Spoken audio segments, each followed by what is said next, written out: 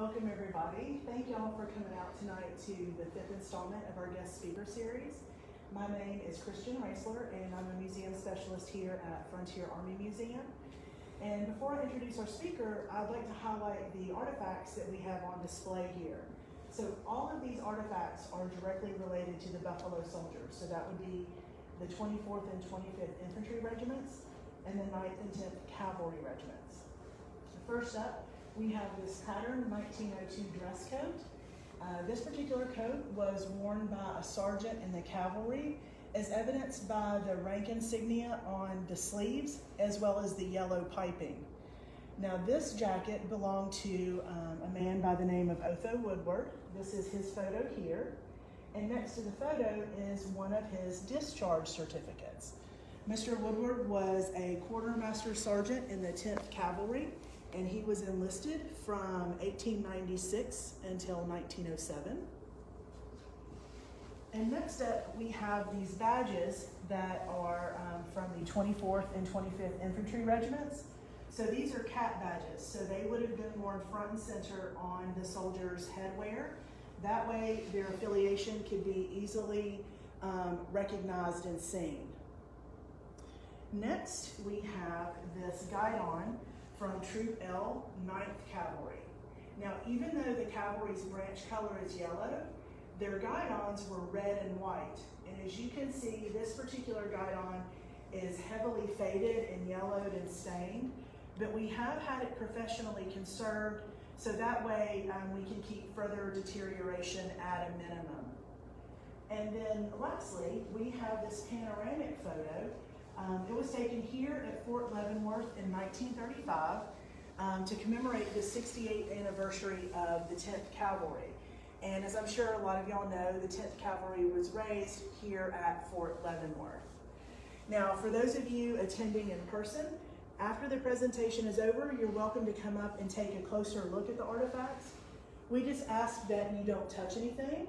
That's not only for your safety, but it's also to help preserve the artifacts. So with that, I'm going to introduce tonight's speaker, Mr. George Pettigrew. Mr. Pettigrew is a Navy veteran, and he is currently serving as the Executive Vice President of the Alexander Madison Chapter, Kansas City Buffalo Soldiers. And he's also the incoming Vice President of our support organization, Friends of the Frontier Army Museum. And tonight he's going to be speaking to us and sharing a story or the history of his great-grandfather, Buffalo Soldier Private Isaac Johnson. And with that, I'll hand it over to Mr. Pettigrew. Thank you, Christian. You're welcome. Howdy, folks. Howdy. It's good to be back here. It's been a while. It was quite a while ago, but it's around 1846. They had to tell me these things because there were no records. I was born in North Carolina. Folks said they'll never forget my birth on that plantation because it happened between two hurricanes. So they didn't expect much out of me. It was going to be any good. Those hurricanes were powerful. One was called the Havana hurricane, and it came all the way out of Cuba, killing people all the way into Carolina. And even pushed the water, the salty water, back up the rivers, ruining crops for 100 miles deep from the coast. Followed by another one a month later. So everybody, it was bad in the first place, it got worse. Food was scarce, transportation was torn up, shipping was closed down, everything was horrible. I don't really remember any of that. I can only remember how people looked at me when they mentioned when I was born in 46. Two hurricanes in 46. That's not why or how I came to be a soldier. I was born a slave. And I followed all of the rules and regulations of being property. I couldn't read, couldn't write. I didn't have ownership of my name. I was called by my master's last name, Clark. So I was Isaac Clark there for a while. Luckily later on, I got to choose my own name. That's why you'll know me as Isaac Johnson. That was my name. Well, Clark's daughter, Emma, had a little girl. And they moved when she married to Montgomery, Alabama. You think it was bad in North Carolina, Montgomery, Alabama was no better. Not back then. But there I was, having a better life. Because instead of living on the plantation, doing that work from sun to sundown, 6 days a week, I was able to work in a hotel, a small one. And Emma was a seamstress. She was the head of the family because, unfortunately, Mr. Clark, her husband, died. And so did the father. But Emma was left to raise that baby girl by herself. And really and truly, we became a little bit more like family then because she needed me and I needed her. It's tough. It's hard to understand. But things were the way they were, and I knew nothing else. I had no idea where I was on the map as far as where I was born. And I couldn't point Montgomery, Alabama out on the map, even though that's where I knew I was. But times got even harder. Because you see, I was there in Montgomery when the Civil War broke out. It was kind of a strange feeling, though, because everybody at first thought, oh, this war won't last a few months. We'll be back to normal. But right now, we just need all of you men to leave the farm and leave your jobs, leave the cities and leave the towns, and go to war. Well, I got left behind. I was healthy, and I was black. And there was no way I was going to be in a war. Not with a weapon, not with other troops. But what I was able to do, and I stayed because Emma Clark couldn't do without me. I was bringing in money to support the family just like she was. And her daughter at that time was only 4 years old. She remarried. She remarried a guy from Philadelphia now. You can still hear the talk around Montgomery about that time because people just didn't know why would this good Southern woman marry that Yankee. It wasn't easy for her. Really did change quite a few things. He was what they call a hustler. I mean, he just sold things. Goods of all kinds, whatever he could pick up, he'd turn it in, turn it over for cash. That was what he did. And I, by that time, working in a hotel, was on general duty. Just whatever I was told, that's what I did. Well, that worked out well for me because I heard something. I heard it was January 1863 that President Lincoln had put out an emancipation. And it was supposed to be about me, but I tell you, as I look around, nothing changed. As a matter of fact, things got a little worse because people were afraid what would happen. As bad as things were, what was going to happen if all the slaves were taken away? Or if they ran away? What would happen? Things were bad enough. It was hard to believe it could be any worse.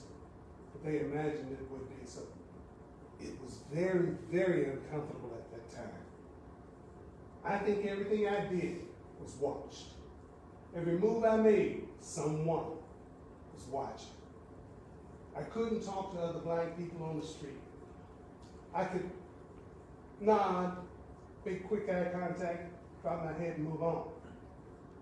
But you didn't become familiar with anyone around you because you couldn't trust anyone either, no matter what. But I did hear something that I couldn't believe. The United States Army, this was around 1865, going on 1866 by that time. The U.S. Army had moved into the South. Well, there wasn't much of anything left by that time anyway. Everything was in ruin. Everything. Times were harder than they ever been. There was no hope. You white folks weren't going to find it easy either. There were no jobs, no money, no prospects, no opportunities. If you think it was hard on you, there was nothing left over for me. I wasn't going to do what I was doing before the war ended. I wasn't going to do anything at all. Because when good white folks can't find a job, ain't no job for them.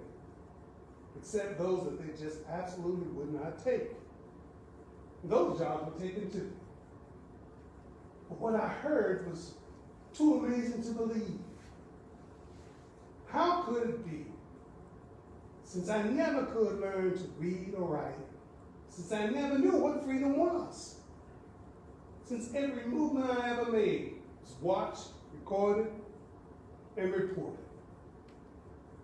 And to stay out of trouble, I had to walk the line. But now, they're talking about black folks going into the army. This is ridiculous. Why? Because the war is over.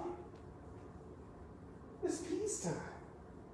Besides that, the United States had never enlisted black troops when there wasn't a war. Now get this straight too. This is as I understand it. You never got yourself into a problem in the United States that black folks weren't there helping you get yourselves out of it. In whatever way, they were there.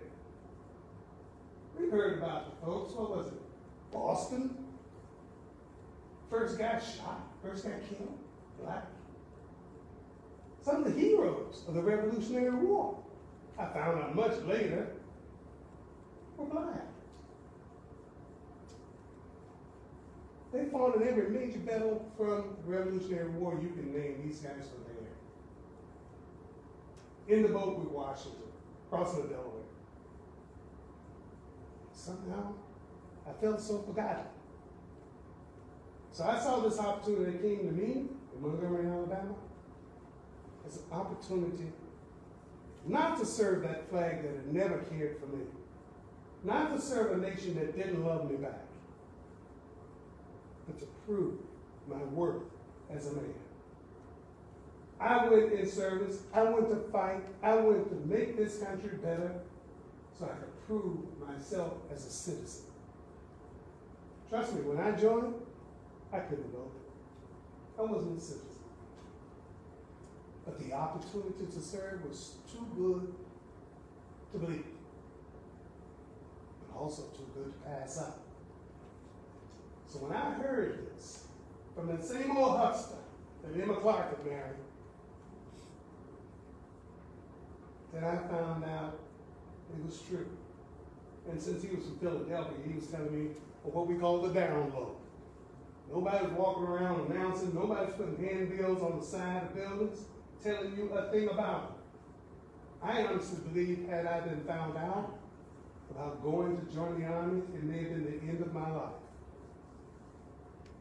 No one wanted to see a black man wearing blue. That was life. I took the opportunity. I got out of Montgomery as soon as I could. And I found myself in Jefferson Barracks. Well, that was outside St. Louis at that time. That's where we went to join up. And I did, I signed May 6, 1867. Honestly, in my mind, I was still a slave. But I knew something was different because no one treated me like a slave anymore. But then they handed me a uniform. Oh, it was an old jacket, old pair of pants, and best boots I ever had in my life. And when I looked at it, and I saw that there were buttons of gold, in the U.S., on the hat they gave me. First time I ever had clothes that matched. Tell you the truth, I've never seen anything like that. There were no stripes on it, nothing. All of this I earned later. But what I did was, I marched. It was tough. It was very tough. There was a lot of malaria, a lot of diseases. I even heard tale of some folks that were so desperate to just get one of those jobs with the Army, they walked from South Carolina to Louisiana. Oh, that's bad.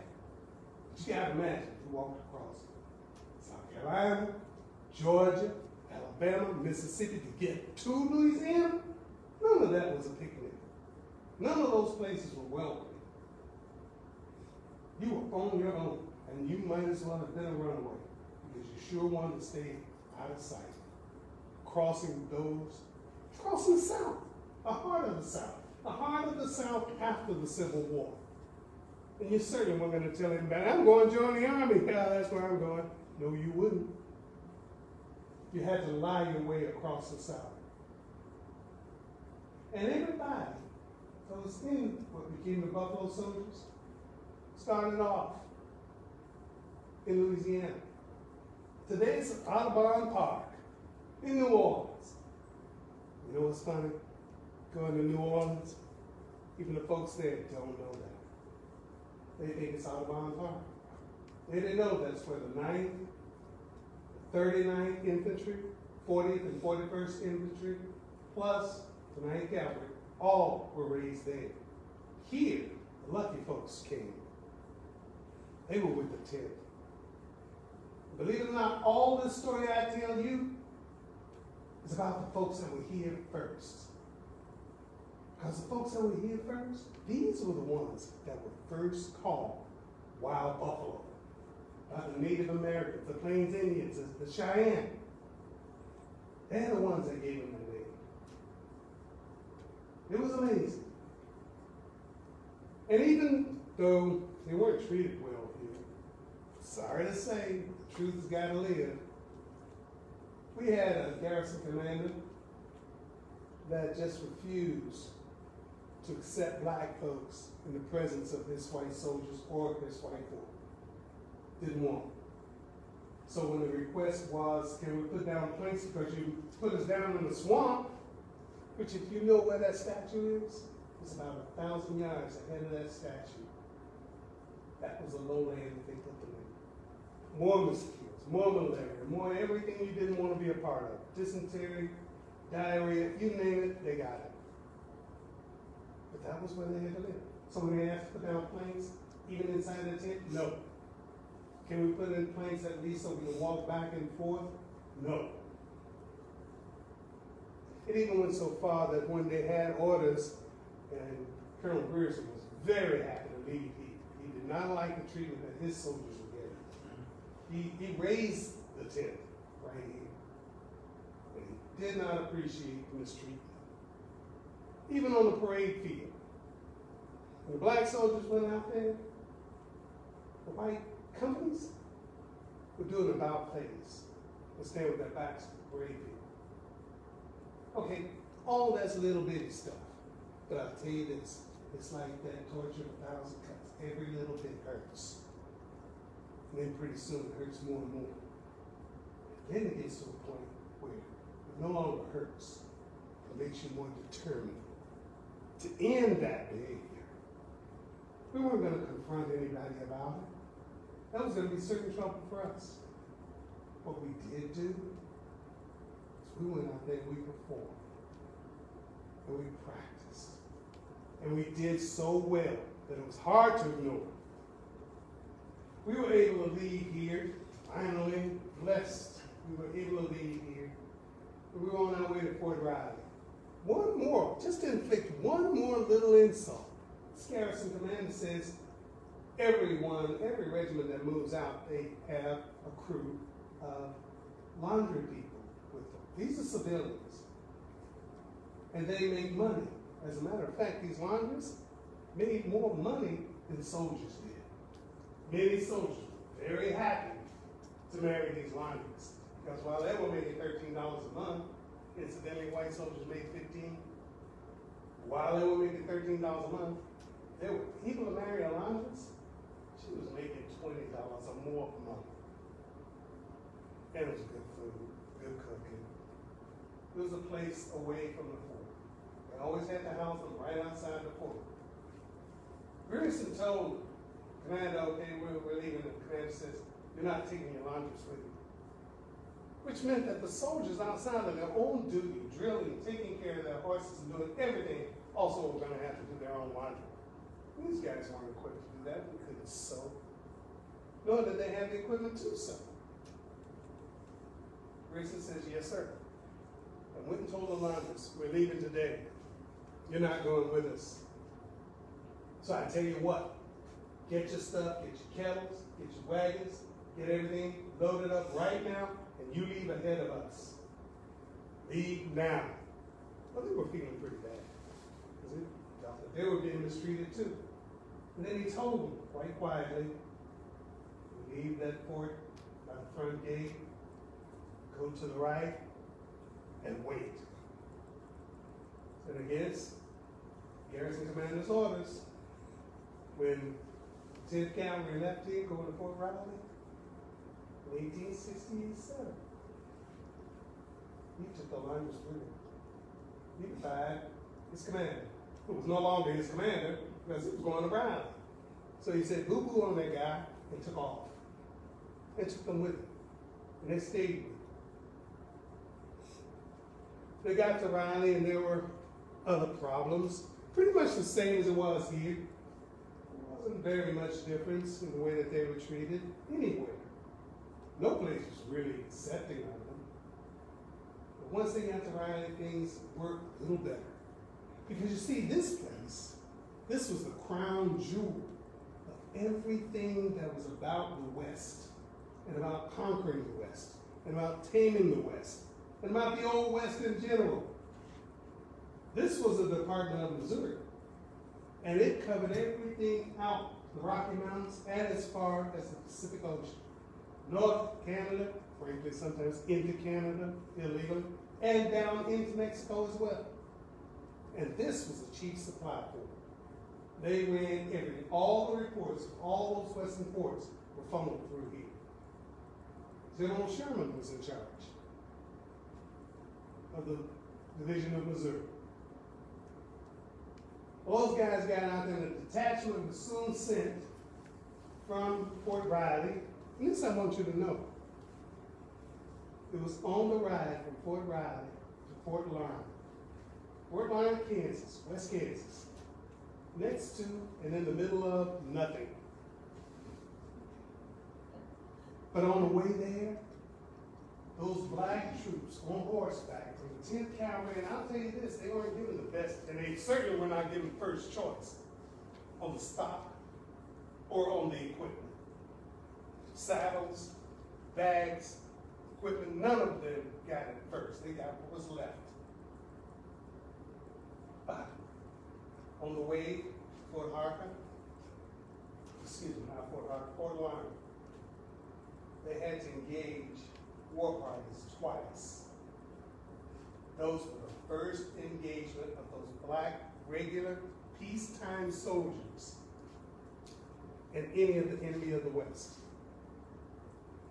Those are the same guys that left here. First engagement. And they were successful in both. That makes me want to take you back a little bit. You might ask, okay, so when was the first time black soldiers were faced with fighting for the United States? Do you know that happened here too? There's a place over in Missouri, just across the Missouri line, the Missouri-Kansas border, in Bates County, Missouri. That's Butler. It's a township there. A few miles west of Butler is what they call the Toothman Farm. And Miss Toothman was the only one trying to keep that farm together because her husband and her sons, they were all sympathetic to the Confederates. And even her baby boy had been picked up by federal troops and put in prison as a spy. So now you might imagine how very, very welcoming Miss Toothman was with some black soldiers. 240 of them marched up that road and turned onto her property. And she's watching this. Now, take your mind back. As a matter of fact, relieve yourself of everything you know right now. And be that white woman standing on that porch, watching 240 people carrying rifles on their shoulders, United States flag out in front of them, officers on horses, and they're marching in formation. And they turn onto your property.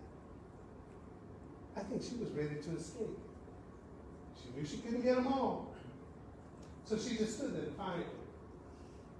Commander dismounted, came up on the porch and spoke to her. And he asked, we understand that there are rebel guerrillas here. Our mission is that we want to contain the rebel guerrillas in the area. And I'll tell you this, you gotta respect a rebel, especially a guerrilla. They fight for themselves. They don't follow any chain of command except their own. Out of the mound, they call this battle. So when the commander says, Ms. Tubman, we understand that these guerrillas are here in the area. Do you know anything about them? She said, yep. He says, well, what can you tell me? She says, oh, they're over that rise down there.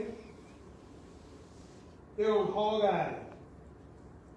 Hog Island was no little place. 3 miles long, a mile wide, in between 2 streams, 2 deep streams. Hog Island, that was their heaven. All of their supplies, their horses, their cooking, their tents, everything. And whatever they had that they wanted or needed, they took. That's why they had friends and not so many friends everywhere. Because it didn't matter which side you believed in. If you had a ham, that was all the food you had left. And even if they couldn't use it, they might burn your field, burn your barn. Just did. So now these black troops, they were a little bit upset too, because these guys are bad guys. They're all on horseback, we're on foot. Ms. Tubman said that there was maybe 500 to 700 of them down on Hog Island. There were only 240 of the black soldiers. They've never been tested, never been in battle. Oh, they learned how to shoot a rifle, all right, but no one was shooting back. So this, they thought, was going to be a disaster. Well, Ms. Tubman felt a little bit better after she talked to that commander. She said, these guys are going to be wiped out in a minute. Now, in a war situation, don't you ever think that you're going to sneak up a road and no one knows you're there? They knew. They knew that black troops had come across that border. They knew that they were in the area. They probably figured out why. Well, let's wrap this story up. In order to survive, you have to be able to sustain yourself. No grocery stores, no deliveries. Nobody's going to come by and serve popcorn and hot dogs. You don't know. So you better go out and you have to forage to find out what you can about the area, reconnaissance, and what it could provide that you could live on. Well, the commander of the black troops told him, don't go out of sight of that ridge. You just go out there and take a look around and see what you can see. Incidentally, this was the first Kansas Colored Volunteers. That's who they were. Now there's a backstory to that. I'm going to be brief about this. A senator, United States Senator, Jim Lane, was a rebel himself. Only he wore blue, and he was commander. He was a general and a senator. He was authorized to raise troops. There was no policy to raise black troops. Jim Lane said, to heck with that. Look at all these healthy fellas, and they keep coming. Get them some uniforms, get them some guns, get them out there. You practice them, get them ready. He raised 2 regiments. He even had a black officer. Jim Lane was wide open, y'all. Different from anything you would imagine. So he sent a telegram to Washington and told Lincoln and Secretary Stanton of the War Department that he had these regiments, 2 of them. 1st Kansas Colored and 2nd Kansas Colored, both volunteers. And he was going to put them in the battle. Well, I guess that the response from Lincoln and Stanton didn't arrive soon enough, and Jim Lane took that as a good sign. And he marched those fellas off. The story ended this way. There was a battle at Island Mountain. 240 against 500 or more. Infantry foot soldiers against seasoned horseback riders. Good horsemen, armed to the teeth. They had been in that battle for years. They knew, they were experienced. Those black soldiers were not. So when they broke out in those parties, a few of them went a little bit too far. And it was an opportunity for the guerrillas to attack. And little parties were trying to pick them off, trying to break them up, because in their head they knew, if we fired these guys, they're going to scatter. They're not. They can't stand it to us. Too much confidence. I think that worked against them. Because after they had fought again, and some fields were set on fire, the black soldiers figured out on the spot, set backfires. That hadn't been done. Set backfires to keep from being burned alive and fight through the fire and the smoke. Well, there were injuries, there were some deaths. One kid that was 15 years old came back and he was bandaged from his wound. And he was very proud when he told his commander, I didn't kill anybody, but I brought my gun back. To him, that meant everything. Here's what surprised America. It was only a day or so after the engagements were over that Hog Island was empty. Gone. Quit fighting and left. Left nothing behind. Well, of course, the story goes out now. First of all, black troops are out there fighting white Confederates, guerrillas. They were not regular army. But it was counted as a victory. Now, if you're familiar with the movie Glory, it'll leave you the idea that even though the black troops of the Massachusetts 54th and South Carolina were annihilated, yeah, that's true. But it leaves the impression that that was the first time black troops and whites had fought on different sides of that war. That's what's not true. The first time were the soldiers that came here. First time were the ones that marched down Military Road toward Fort Scott and crossed over to Missouri. Harper's Weekly wrote it up. And the man in Butler said they fought like tigers. Well, personally, I'm glad that we're not tiger soldiers. I kind of like being a buffalo soldier better. Even though at first they called us wild buffalo. That didn't work well either. Wild buffalo. But sometimes leave it to the press, and they can actually improve things. It's time to call it a wild buffalo soldiers. It was slow to catch on, but there are letters from the wives of lieutenants that were stationed where black troops were. And they were writing home and writing these stories, and of course when the letters got back home, they were spread around the community as well. Buffalo soldiers. Even today, it is my understanding that if I were to go to a powwow, anyone, and mention that I was Buffalo people, the Native Americans still today understand exactly who you're referring to. Let me read this to you, because it really did amaze me. I don't have on my glasses, so you're going to laugh at me the way I stumble through these words, but I'm going to try my best.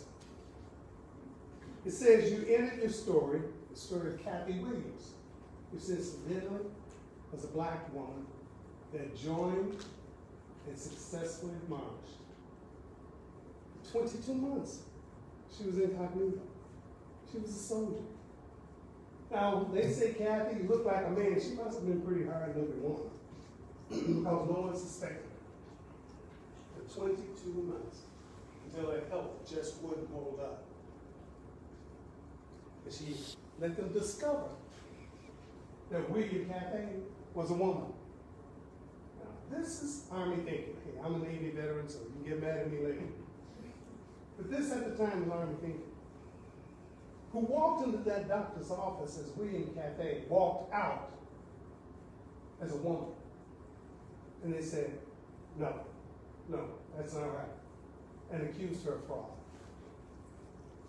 She never had a discipline problem. Never had a problem whatsoever. But anyway, getting away from Kathy, it says, you ended the story of Kathy by saying that you did not know where the term Buffalo Soldiers came from. My ancestors, and this is written by a Native American, had no name to talk about their experience in first contact with melanin-rich black people. They observed how tough and hardy blacks were and named them for the pantheon of token attributes, and the buffalo most closely embodied who they were looking at. Depending on the tribe, the buffalo has different attributes. Some tribes' considerations are courage, leaders, and warriors. I haven't heard which tribe coined the term, but assuredly, if you say buffalo people at a powwow, everyone will get who you're referring to. The author is unknown. They came through a producer at KCMO radio who had done a story with me and later on contacted me about what she had heard in response to that story about Kathy Williams and Buffalo Soldiers. That answers the problem for me because an oppressed people is out there oppressing another people. Why would blacks fight Indians? Truth is, they had no choice. In service, if you did not do as commanded, you'd be lucky to be arrested and could be shot. And it would have destroyed not only the morale, but the reputation of those Buffalo soldiers, the black soldiers. Did you notice that those black troops, as poorly as they were treated sometimes, and they were happy to be called Buffalo soldiers because they've been called some other things, brunette, so forth and so on, that wasn't flattering. Never was meant as a compliment. But they took that name, which was supposed to be one of shame, because they said, well, it has to do with your hair and the color of your skin. Well, that's true. But you had a lot of gray-haired guys out there, too. Everybody wasn't like they are today. A 19-year-old guy that's out there joining the army. You had some old grown folks like me. And we stayed there for 30 years. It was the best thing we could do. It was the best place we could be. Well, it just so happened that because of this need for approval, the lowest desertion rate and the lowest discipline rate over alcoholism belonged to the black troops throughout the West and down into Texas and Mexico. The lowest desertion, the lowest alcoholism. And that was the beat about the alcohol, because if you've been to some of those sports, my goodness, drinking would be a relief. There was absolutely nothing. And some of the towns were very hateful, like Hayes, Kansas, relied on that fort. They said Hayes was one of the roughest spots you could find in the West back in the 1880s. It was a bad place. Killings were all the time. So when you hear about Dodge, yeah, they got the reputation. But the truth lies somewhere else. It was tough, very tough. And one of the things I'm most proud of, knowing that Isaac Johnson was literate, totally. Nothing funny about it, but when he signed his, let's say the truth, when he made his mark on his first enlistment papers in 1867, his commander signed the line that he's supposed to sign. His commander, the guy, the recruit, the officer, signed the line. Well, it's just my assumption, but my great-grandfather must have figured that's where you put your name. And he made an X right in between the officer's name on the same line. He knew nothing. He never had a contract. Never knew what a contract. Couldn't read it if he did have one. Never had business dealings, except on a small basis. You were allowed to make money, but that money went to McCarthy. He was getting money for his first time. Here's something that was unique and special to Buffalo Soldier troops.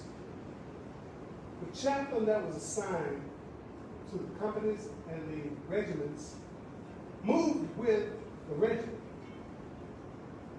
If the regiment stayed, the chaplain stayed. That was different from black soldiers because their chaplains were charged with teaching them how to read and write. You try that on. Okay, this is a big hat, and I almost blew my head right out of this hat.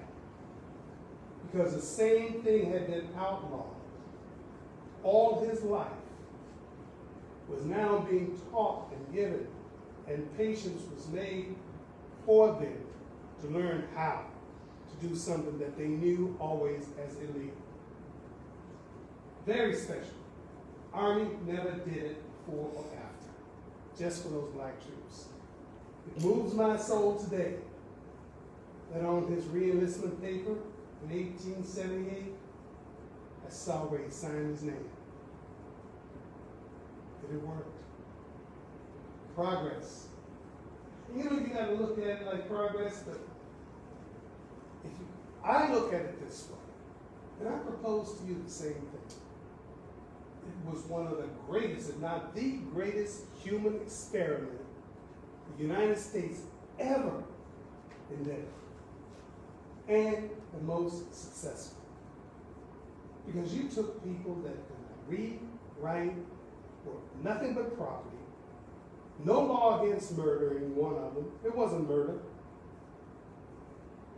Something happened, they're dead, move on. Bought and sold. Families ripped apart. You really didn't have a family. Only as long as it was permitted. And yet still, these people went from being slaves, where you didn't even understand the concept of freedom, to being soldiers.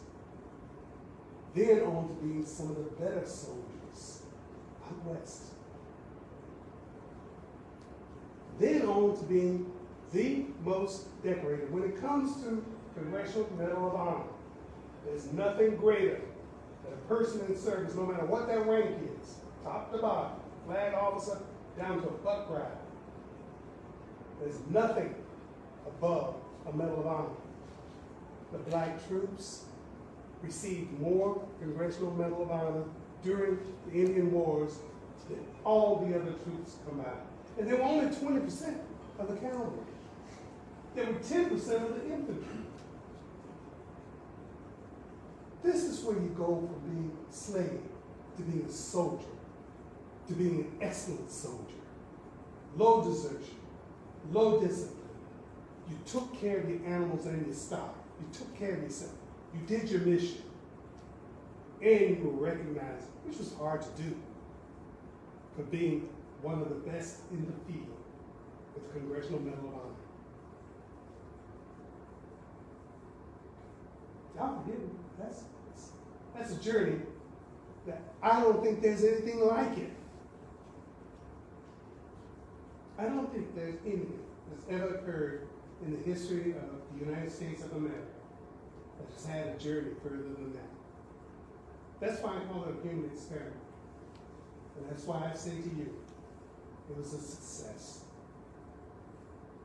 And you're witness to that. I want to tell you something. Don't think I'm talking to you, white folks. I'm talking with you. Why? Because it could have been your ancestors as well that were one of the officers. The first 11 years, there was not one black officer anywhere in the West. Not one. Flipper Wilson. Flipper Wilson, isn't that? That's crazy. Henry Ossaman Flipper. Well, that was not. Stop laughing. I feel bad enough. It was the first one to come out of West Point. First flight.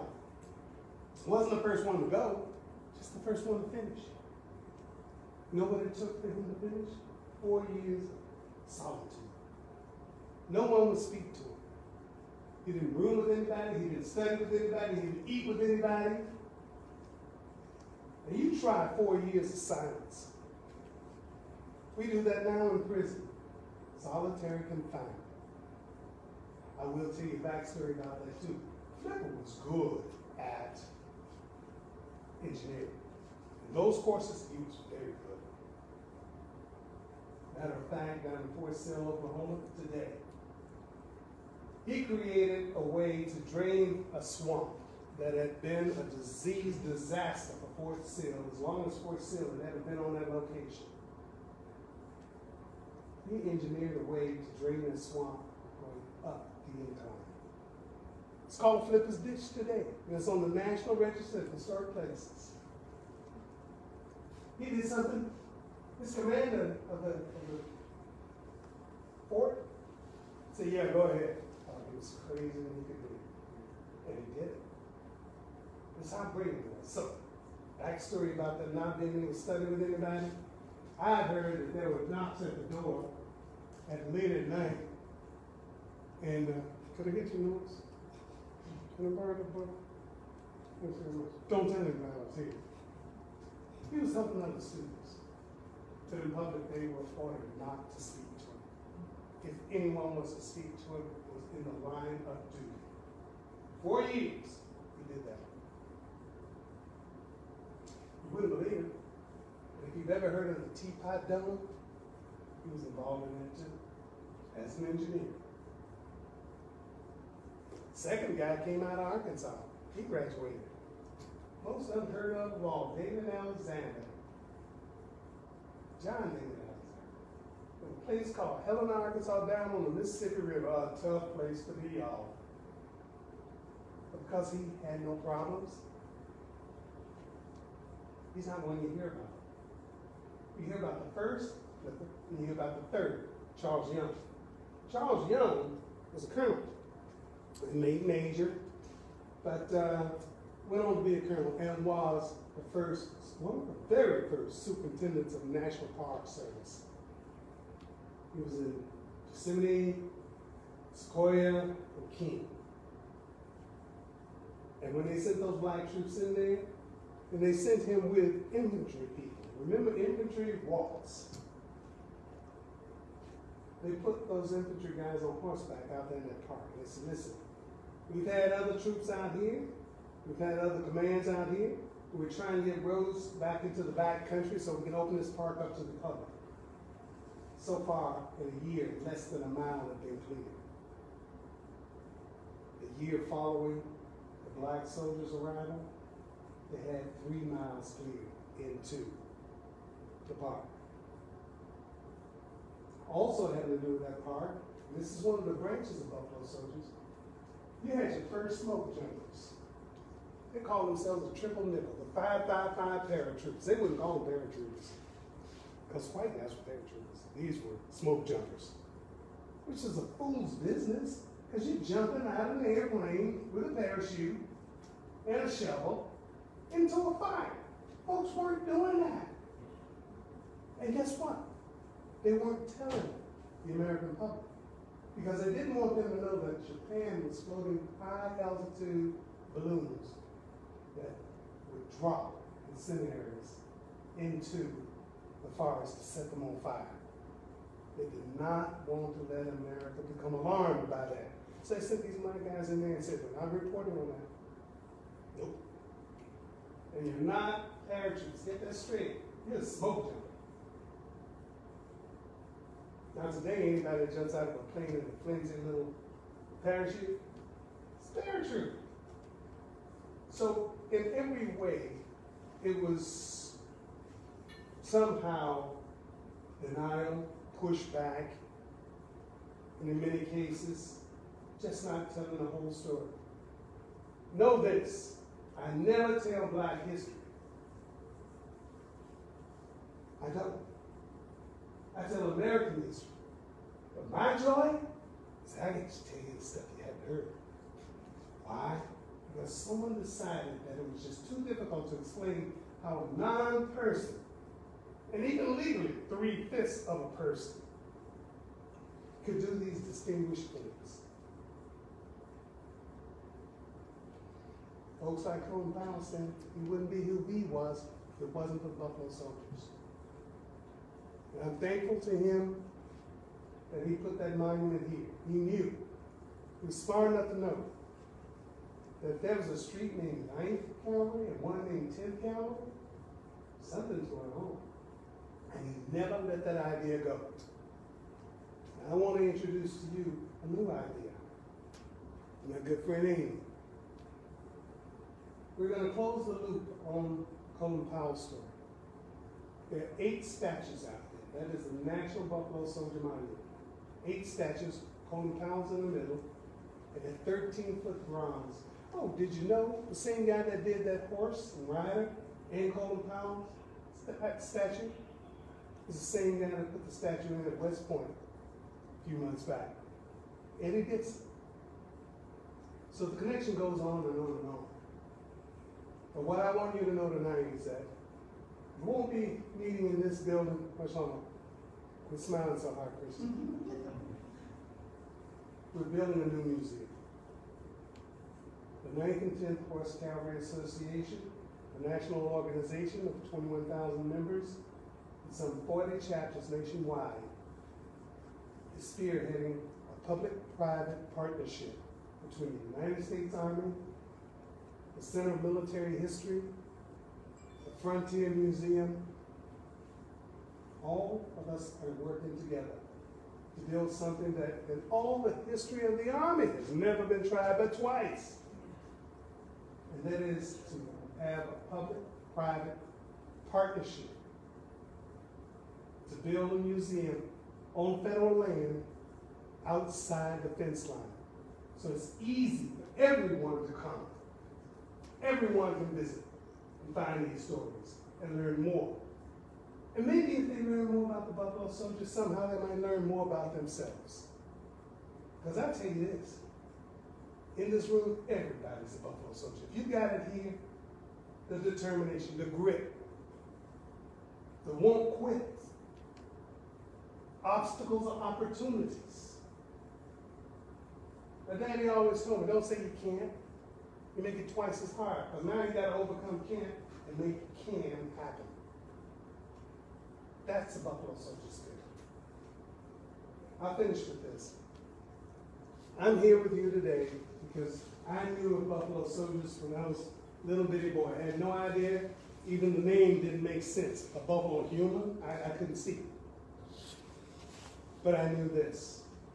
My mother knew that her grandfather was one of the first, very early on. And uniquely, he was with the infantry in the very beginning with the 38th, the 1st Infantry Regiment raised. He was on board in the 38th when they reorganized again, and he became part of the 24th. And later on re-enlisted and was part of the 9th. Now, I didn't set these up, but I can't help but point that out. He wore that insignia. His flag was 9th Cavalry K Company, the company immediately before this company that's displayed here, L. For her 40 years of work, which she willed to me when she passed in 2008, she received a United States flag that was flown over the United States Capitol in honor of her grandfather, and was issued a citation and a resolution from the 107th Congress Second Session that referred to her grandfather as a true patriot, words he never heard. So I thank you for listening to a very long-winded, very roundabout story, because there's really no way to tell you all about the Buffalo Soldiers, but I will say this because it surprises me. Buffalo Soldiers from the beginning to the end. From the Indian Wars to Korea, 85 years. That's all they existed. And then there were no more. Lincoln started what led to Buffalo Soldiers. And our own good home fella here, Harry Truman, put an end to it. When he signed an executive order. Now remember this, the Emancipation Proclamation was an executive order. The president took his authority to do that. That started what became the opportunity for a Buffalo Soldier. And it was Harry Truman that signed an executive order, 9981, that ended the integration by separation or segregation. It said, you're going to serve together. As a veteran, I know we wore the same lousy uniforms, and we ate better than the Navy than you did in the Army. That's one reason I went. But they really did make that difference in 85 years of recruiting. You're here because you've heard of them. You're here because you know about them. But I'm just wondering if you knew they lasted one good lifetime. That is all. And now they're world famous. And the one thing I take from it personally, I'm going to offer this person and I'm done. It gives me the strength to know that my contribution, my heritage is raising the West, being a part of those things I thought I was never a part of, taming the West. Growing up in the Delta South during Jim Crow, none of these things meant me. I was never included in that. I couldn't see myself in that. I couldn't go to a movie, a magazine, a book, even the black library that they had, which was the size of this room. I couldn't go in there and find very much that had to do with me. Finding out about Isaac Johnson and that he never fought for the flag or for the stars and stripes. He fought for his individual dignity, to know that he was more than property or simply a slave. Thank you so much. I appreciate you being here.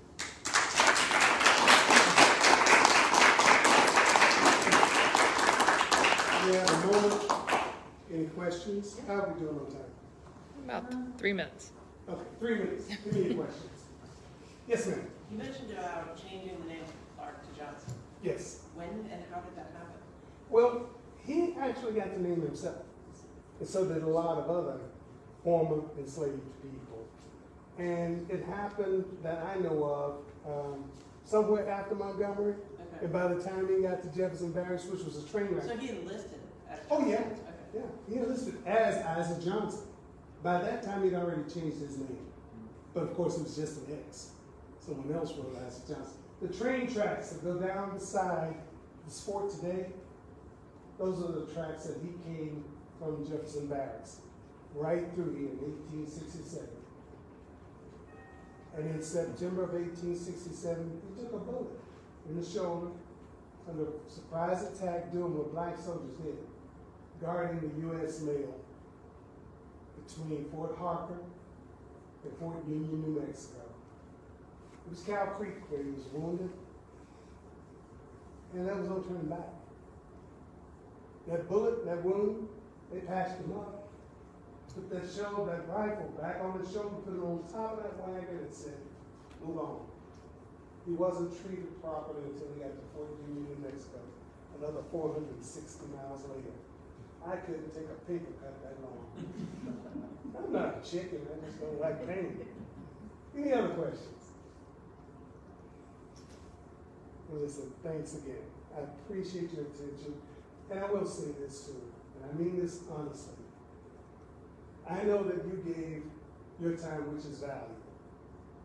Your time is valuable to you. And for you to come here and allow me to have some of your valuable time, I can only hope that what you've experienced here tonight added value to the time you gave. Thank you again.